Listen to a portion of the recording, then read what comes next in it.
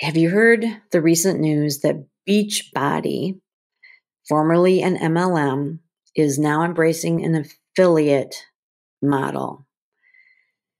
This comes on the heels of announcements from Rodan and Fields, Saint, formerly Mascara, Pure Romance.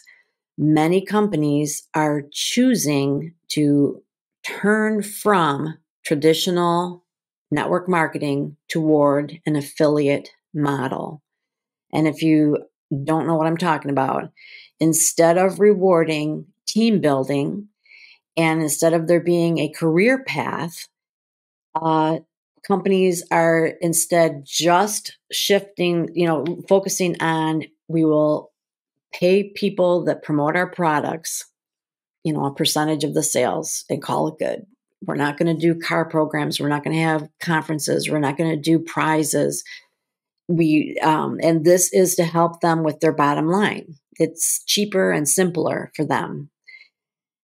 Influencer marketing is definitely red hot. Anyone that wants to advertise their product is choosing to give that product to an influencer in hopes that they will present it to their audience rather than spend money on traditional ads. There is a big shift happening in the marketplace. And it is very important if you want to stay relevant, if you want to maintain the income that you've got flowing in right now, that you understand what's happening and prepare for the changes that are likely ahead. I'm Michelle Fox, founder of Boss Babes Online. I help women in direct sales expand online, and in doing so, create multiple avenues of income. That's what Boss Babes has always been about.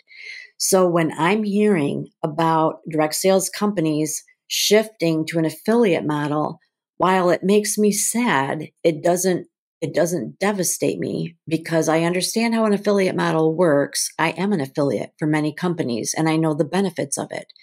When I think about my company no longer existing, the possibility is always there. We don't know, right? I am sad, but I'm not paralyzed by it because I've got all kinds of stuff going on in my world. I make money in many different ways. And that is really something that I want to put out there for you today. All right. It's a tricky thing to talk about because I think when you're in network marketing, you have tunnel vision. You think that your company and your product and your team is everything, and that if you were to be passionate about anything else, that somehow you're being disloyal. But let me tell you, things are changing, and direct sales is not going to remain the same. And I think that it's really important that you understand that and that you are ready for that. Okay. Other things that are happening besides people shifting their structure or closing their doors or being available at Target. Also, the FTC, Federal Trade Commission, is really cracking down on false claims. Something that is very common in our companies is that we spotlight the people at the top that and what their lifestyle is like and how much money they make. And the FTC is saying, if you do that, then you also need to state what the average consultant makes or how long the average consultant remains in the company. I think that is good. I think that we need to be honest and realistic.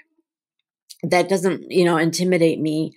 But I have noticed that when I put things out on YouTube, I will occasionally be contacted and told that I need to remove certain expressions because the FTC no longer allows that, just because how it can be misconstrued.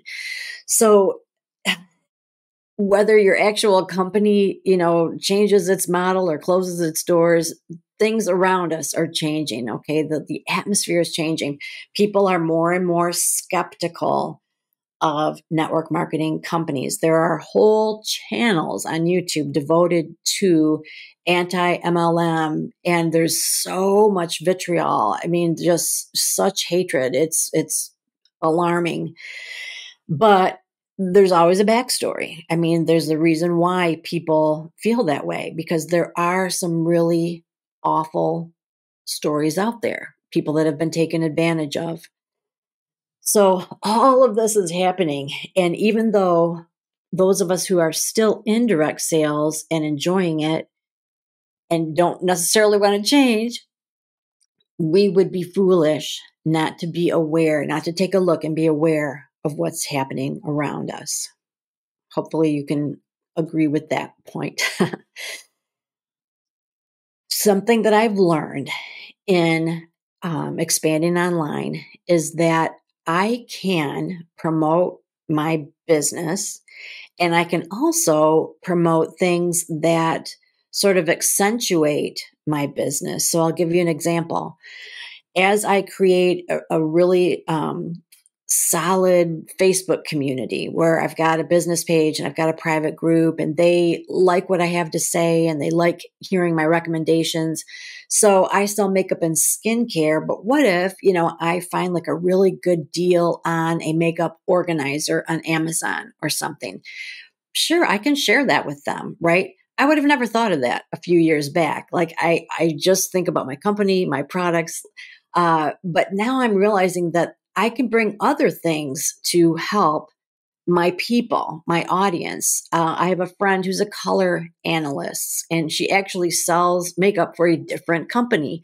But I love the idea of color analysis. And so I invited her to come and talk to my group and talk to them about their colors. There are lots of ways that you can expand. And as you expand, then you are also bringing more value to the people that follow you. So over the past 6 years, I have started to shift away from Michelle Fox, beauty consultant, and toward I'm Michelle Fox Beauty. I'm your online beauty resource. I'm here to help you navigate, the changes in your skin and the way you apply color. But also, let's just talk about, midlife issues. And we'll talk about whether to go gray or continue dyeing your hair. We'll talk about menopause belly and all kinds of stuff. And as I've done that, my audience has grown and grown because they are seeing me as more than just somebody who wants to sell them something. They're seeing me, the brand, Michelle Fox, the brand, and I encompass more than just what I sell.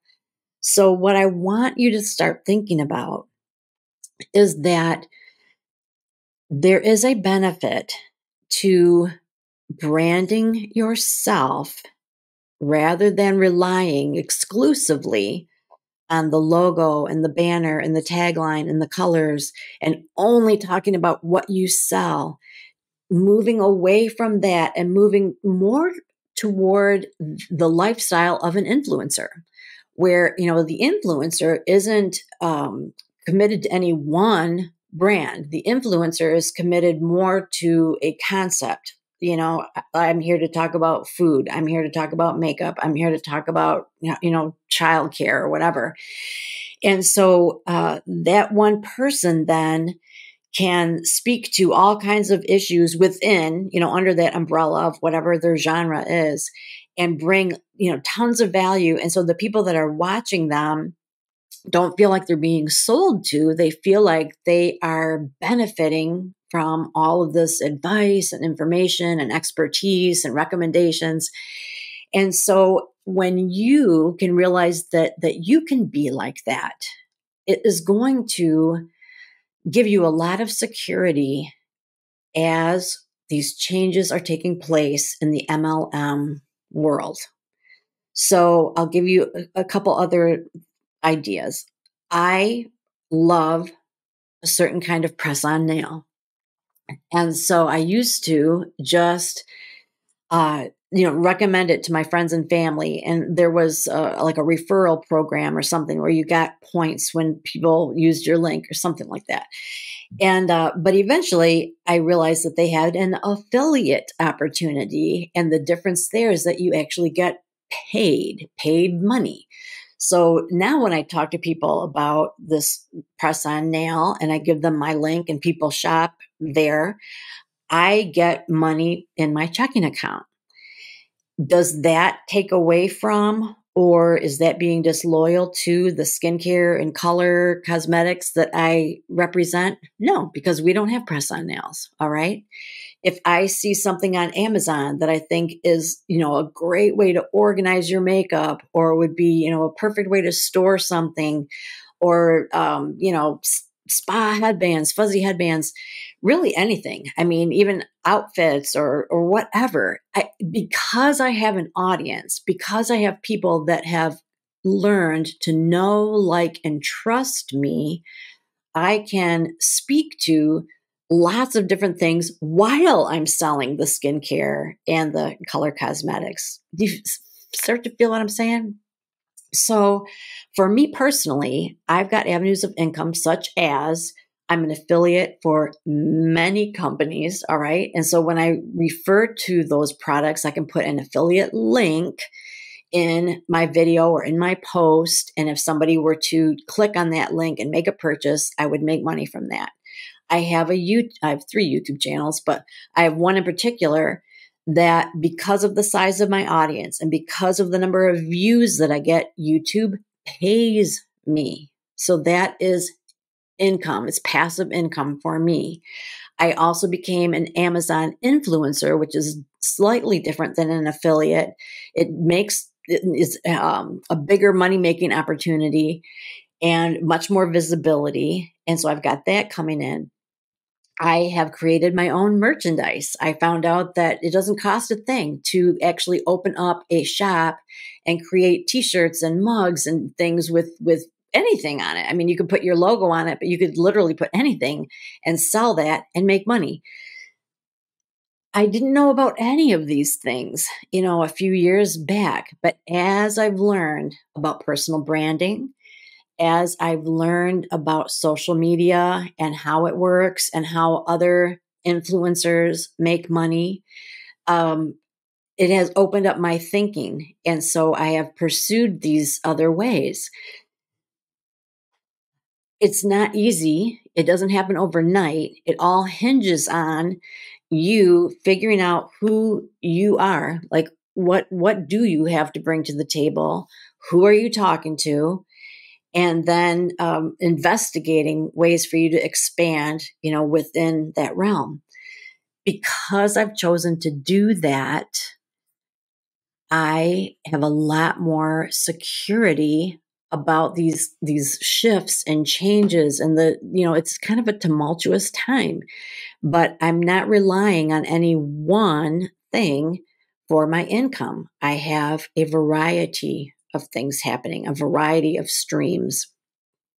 So I guess the purpose of this message is that you need to see what's going on.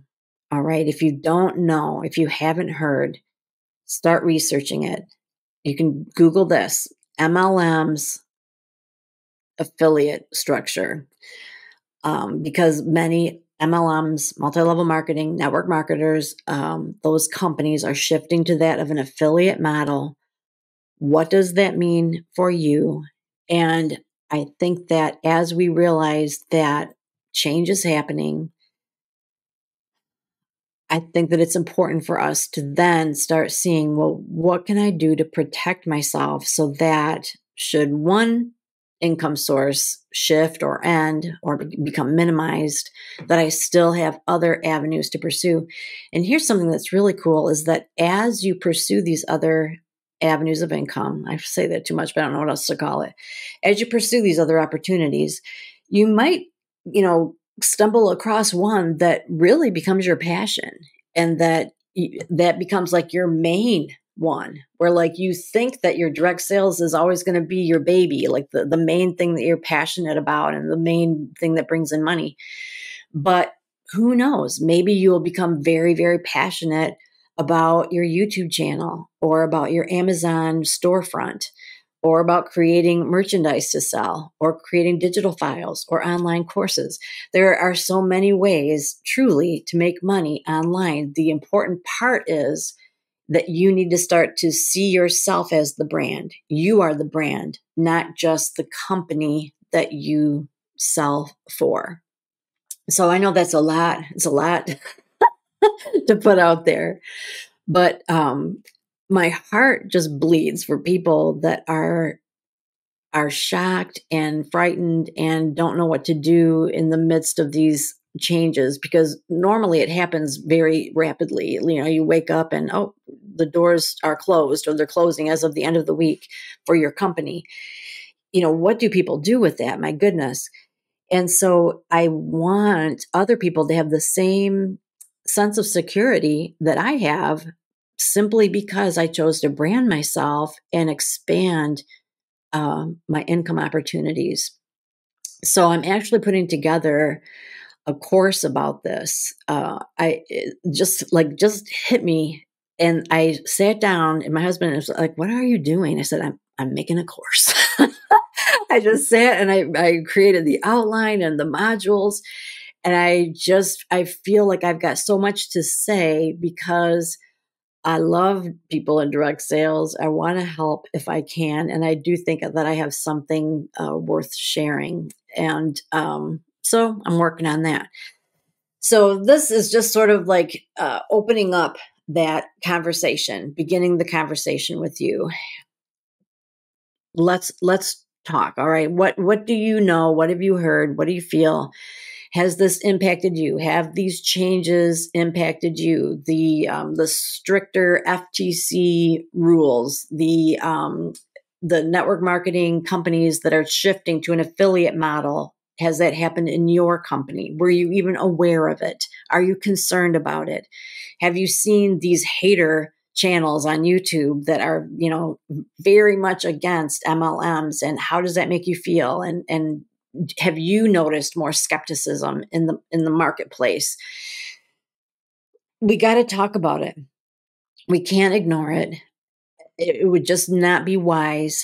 And I really want this to sort of segue into people being open to the possibility of looking for other ways to make money to supplement what is coming in with their direct sales money, their direct sales income. So all of this is going on up here. So I had to start the conversation, and this is that. So let me know what you're thinking. And meanwhile, I am fast and furiously working on this course. I'm pretty darn excited about it. I think it's going to be a real flagship. It sort of is that feeling of, this is what these 6 years have been leading up to. I want you to benefit from the changes that I've made during the past few years. And I think that I was made for such a time as this. So I'm really, really excited about it. If you want to get on a wait list for the course, no commitment, but just for you to submit your email address, so that as the course is developed and I have an actual launch date, that you would be in the loop. I'm going to put the link for that in the description of the video. So, you know, look for that, click the link, put in your email. Will you get email from me? Yes, that's the point. Okay. You will be on an email list, but it will be a waiting list, and you will get information specifically about the development of this course. When do I think it's going to be available? I would say January. But, you know, when it comes to stuff like this, it is kind of hard to know for sure. There's lots of moving pieces. So that's why I just want to at least get your email, and then I will keep you in the loop. And also, if you're on this wait list, you will also have access to an early bird discount. So in conclusion, I would just like to say that things are changing rapidly in the direct sales environment. I think it's important that you take a look and see what's happening, educate yourself. And furthermore, that you look into ways to supplement the money that you've got coming in with your direct sales business, just in case. But I think that it's important that we know what's going on, that we don't panic, but that we prepare. And you can do things to be proactive right now. So that's where I'm coming from. And don't forget to jump onto this waiting list. The name of the course is Passion into Profits. And I want to show you how to determine what your passion is, who your market is, and how to take that and find ways to make money with that. So if you haven't yet subscribed to Boss Babes Online, make sure that you hit the subscribe button so that we can stay in the loop, because I will continue talking about this topic. And if you know anybody else in direct sales that needs to hear this, be sure to invite them to this channel or just share this video with them. So stick with me. We're going to figure this out. We're going to come up with a strategy, a plan. I'm excited about it. And if you are one that has already been impacted, I hope that you don't feel that I'm being flippant about this at all. I am sorry. I'm sorry for what you're going through. It's a lot. I don't think people really fully understand how when you're in direct sales, it is your life. And when there's a radical change, it is very, very upsetting emotionally as well as financially. So let's support each other and let's come up with a plan. Okay. So thanks for watching, and I will talk to you soon.